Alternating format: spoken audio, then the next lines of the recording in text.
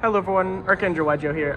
Today I'm here after Ycs Richmond with one of my closest friends. Why don't you go ahead and introduce yourself and let us know how you did.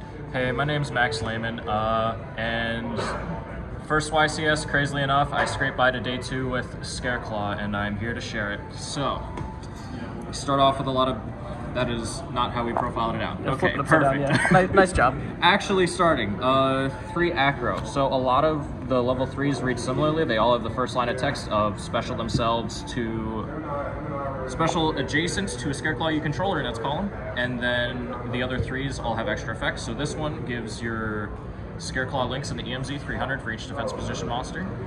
Astra summons itself, and this one is the best one. It gives you attacks per defense position Scareclaw you control. Not reading is the reason I day 2'd, because no one would read Astra properly.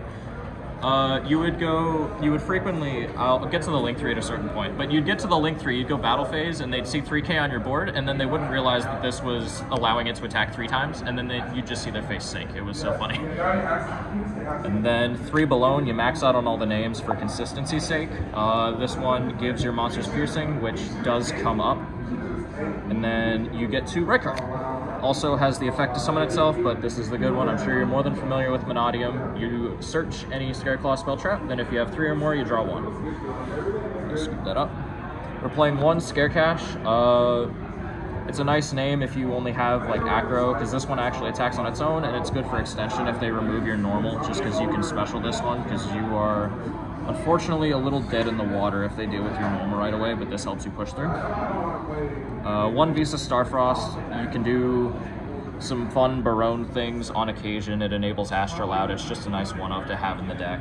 It allowed me to play through some stuff that I otherwise normally wouldn't have been able to.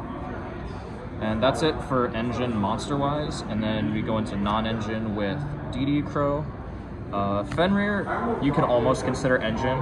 It's so amazing in the deck. You just summon it in defense every time. It searches either another Fenrir, or if you already have Scarecash, or most of the time it's just getting Scarecash. It allows you to, on your first turn, if you have like another level 3 in hand, try to fiend for that extra draw by getting 3 defense position monsters on your board. It's just an amazing piece of the end board. It helps break boards. The card is ban-worthy in my personal opinion. And then Ash, Droll, Nibiru. If you had to ask me how my hand trap lineup felt, I feel like it might have been matchup dependent. I feel like main deck Droll was really crazy for me. I feel like main deck Nibiru was mandatory against Monadium as well. DD Crow, I feel like did not do... I had 1 tier matchup. I don't think I drew it, and then it won me 1 game against It won me the match against Vanquish Soul in round 5, so I'm hesitant to talk crap about it, but I feel like it was the weakest one as far as the actual deck is concerned. We sleep on Droll in this house. Yeah, I have been against too many combo decks. I will never not main deck Droll unless we're in like a hard control meta. So then we go into spells. We're on 3 Reichphobia and 1 Wraithsoth. We have a Talents in this list coming up. This was thought to be as a nice just starter get Fenrir, because it's almost a starter if you have any other name, because Fenrir searches Scarecash to get you in your engine, and this obviously goes ahead and gets you your Scareclaw. Monsters your opponent controls is 100 attack and defense per, and if you have 3 or more defense position cards, target a card your opponent controls, destroy it. The field spell did so much. All 3 effects were relevant. Against Monadium, you would frequently look at your opponent and go, you can't summon the Meek because this is reducing their stats. You would cheese people on that. The removal was so crazy, just baiting stuff as well. How many times did you see Wraithsoth? Wraithsoth? Oh my gosh, I saw maybe twice. I think I'd really, as funny as it was, I think I'd probably cut it. 2 Arrival, I haven't tested much with 1, but you definitely don't play 3. It's not once per turn to revive, but I don't think I've ever tutored for it more often, and you'll see. It's not like you're extending into anything. It's kind of just like a nice utility piece for like if you get interrupted. You turbo to the link 3 if you need it. It's more of like, I'd like to search at turn 3 just to actually set up, because you want a bunch of monsters under your link 3. Defanging, card is crazy in the pure build. Prevents your link 3 from being targeted or destroyed by card effect. Banishes anything that it battles, which did come up at one point. I think it was against a Therian ABC player, prevented them from searching. And then you can also banish a Scareclaw link once per turn to pop a card your opponent controls, so it's more removal. This if I wasn't tutoring for Twin Saw, which is just further ahead, I think this would just be the thing you always fiend for, because it just makes your Link 3 the single most annoying monster in the game. It sits there and then you punch them in the mouth on the follow-up because they can't deal with it. Going into strictly non-engine at this point, 2 thrust, 1 talent. I would not have these cards without the man filming right now, so I gotta thank him very dearly for that. You wouldn't have any of the cards in this deck without me. They don't need to know how poor I am. Oh, Trevor, give me a Scareclaw deck. Oh gosh, I think I didn't draw thrust as much as I would have liked to. Talents, oh my gosh, talents came up once. I think I'd rather play 3 of it and then maybe mess around with hand trap ratios. As far as thrust, I think it tutored for terraforming more often than anything else, just because I realized I would do it after Droll and then I had to set. And so that was just the best target at that point. Speaking of which, terraforming, no explanation required. Duster and Twin Saw. So Twin Saw lets you tribute a Scareclaw for cost to pop 2 cards your opponent controls. Unfortunately, it's not up to 2, so you do have to target 2. And then you can banish it from your graveyard if you have a Link 3. If a Link 3 or higher exists on the board, regardless of who controls it. You can banish it from grave, and then neither player can activate effects of Link monsters on the field this turn. This was how you sort of prevented yourself from losing to SP Little Knight right away, because the way I realized I started having to play this deck is you just turbo for the Link 3, and it's unaffected by anything but Links, so if you just banish this, then you prevent yourself from losing to Little Knight that turn, and you OTK on turn 3. Alright, moving on to the extra deck. One shot, get it out the box. I'm sure it's very, very interesting and spicy and special. This is not part of the deck profile, that's just something I got from prize Where packs. did you even side find that? Okay. I got it, it was prize packs as a side event, leave me alone. Okay. 3 Lightheart. I should probably be facing these the direction. On summon, searches the field spell, and then once per duel you can bring it back if you control Visa Starfrost. One very funny thing that you can remember to do is the search is not once per turn. So if you have Starfrost, for example, when I find the Starfrost, if you Starfrost pop Lightheart and then just summon this back, you link the one in the main monster zone for another one in the extra monster zone, and then just search another field spell for follow-up, and people just boggle their eyes at it. I think some Monadium players know to do that, and I think others don't. I don't know if it's correct in Monadium, because you always want to link one to, like, for next turn just to get a Scareclaw name on field, but that is a really cool interaction in the pure deck just to guarantee follow-up. Oh yeah. Because they might have Droll next turn. And then 2 Tryhard, I don't feel like the 3rd ever came up. Switches everything to defense, and it's unaffected by defense position monsters. Once per turn, target a Scareclaw on grave, summon it, search another Scareclaw. That does lock you into Scareclaws, but by that point, you're fine. The only non-Scareclaw in your deck is, like, Fenrir, that you're actually summoning. Yeah, and this is the end of the line. Like, you don't make this and then try to go into other stuff, so you don't care about the lock at that point in time. 1 Little Knight, I wish, once again, a card my friend lended me. I would not be able to have it otherwise. I wish the card wasn't so necessary, but it is so necessary, and it's so easy to get the banish effect because any name becomes the Link 1, so you always have access to the banish. Dark, Lingeribo, and Access Code, and an Underworld Goddess finish out the links. I really, really wish that these would have come up more, but I feel like I never made any of them. I'm always paranoid about getting Ghibli locked. Never happened. Dark, I didn't find myself in a place very often where I would try to go into an Access Code climb. I don't think I made it either. And I never went against anything that required me to go for this.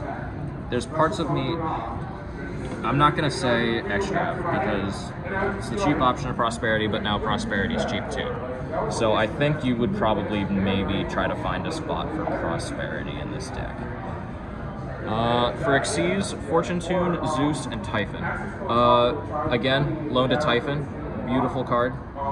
And I was loaned all 3 of these, actually. You loaned the entire deck, dude.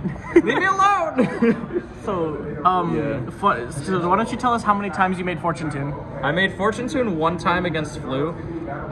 It was one of my 2 losses. Game 3, I had drolled him. He was able to, he thrusted to set Featherstorm, and I just started crying internally. The best I had in hand, I think my hand was like double Balone. You like And normal summoned one, yeah, special the other, made normal Fortune one, Tune into special Zeus. the other, smack, make Zeus with 2 materials. It felt awful, and then he just proceeded to wombo combo on me anyway. Yeah. This guy came up, but it didn't floodgate my opponent. Again, in round 8, I faced Brave Plunder Patrol. I don't know how the man made it there, but he's a legend. This card was able to let me draw the game as opposed to just straight lose the game, because as it turns out, after you grind out all their stuff, the biggest they can get to is just about 3k, and if you leave this in defense, your field spell says it exactly ties with this right here. So I was able to win by 100 life in time, or draw it out.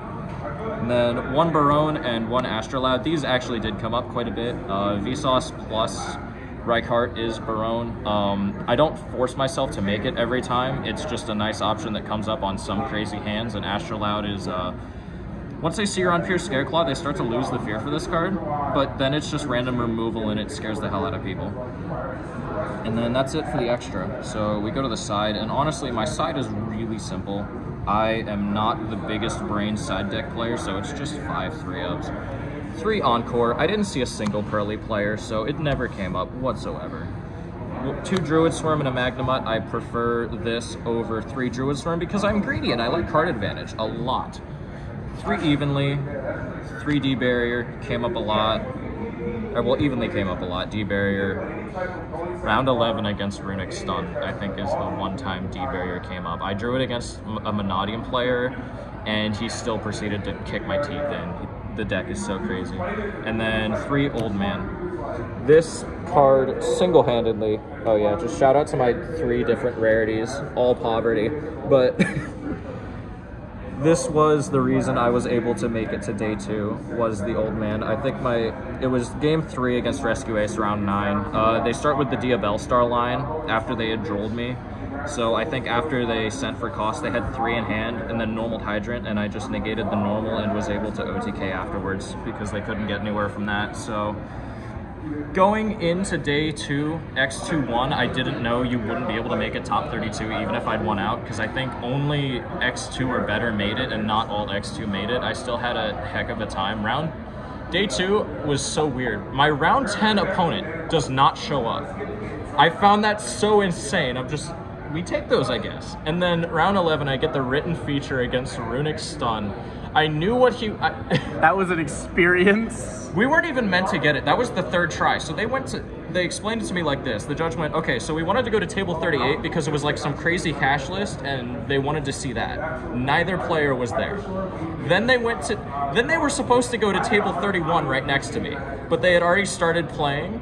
And so I just looked at the judge like, because they thought they wanted 30, but then they wanted 31. So I'm like, so why don't you just give it to me instead? You were going to come to me anyway. And the judge was like, sure. So I just got a feature by asking for it. I was so happy. Me, when I asked for the feature batch, you get it. I knew what the guy was on because I'd seen him at top tables hovering around. I'm like, I knew what I was in for. My opening hand, game 1, I love the caption. Oh my god, yes, the caption. It was literally he's smiling, one of the looking best at his hands in your deck.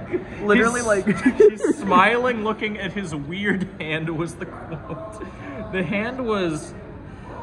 Oh hand gosh, was where absolute was it? gameplay. Against Runic Stun, the particular 5 were these 5 crazy cards right here. I win the die roll, I pass. And we just barely went to a draw, and I ended my record at X2-2. Realistically, he should have had it. I will confess this fully. I am not ashamed of it. So he scooped with like a minute and a half left, somewhere around there. We go into siding. I start trying to side for going second. I start fumbling and shuffling. I'm like, okay, I'm not going to power shuffle because, you know, if he has the time card, he has the time card. And then I look at my side deck and realize there's 18 in there, so I have to put in 3 more because I just forgotten to put them in. And then judge goes like, what's this right here? Because I had a stack of like 10 cards that somehow I just didn't pick up. I guess I was trying to fumble and I didn't get the whole stack. And we just shuffle and time gets called before we get to start the game, and so we draw. I feel really bad about it, but at the end of the day, I know it didn't affect either of us making top cut. Yeah. So it was a heck of a day. Nothing can subtract from the happiness that I have from just making it this far, and I appreciate this man for giving me the deck profile and allowing me to even play the deck today. This man was the hookup. I think the only cards I have to my actual name... The Judgments. I have this. The property judgments. I have 60% of the side deck to my name, and like the non-engine that is the hand traps. Everything else was from him or his buddies that he talked to get me the deck. All right, Mr. Maximum Lemon. Any other shout-outs? Really just you, man. You came through so hard. Any of the other zoo crowd? You know, I think shout out to the COVID members of Zodiac tournaments for making this abomination of a mat that I got to play on. I don't know if the guy has the PNG, but I would love to just get that in the video so other people can order this mat and walk around with it. It would make Archangel Legio merch is just this mat and the Isaac Field Center. Oh yeah, and also this man made a field center in my cat. What a legend. That's really it for the shout-outs, man. All right, I'm just man. so happy. Super glad you could come out. Super glad to get your profile. All right, don't forget to like and subscribe. I'll catch you all next time.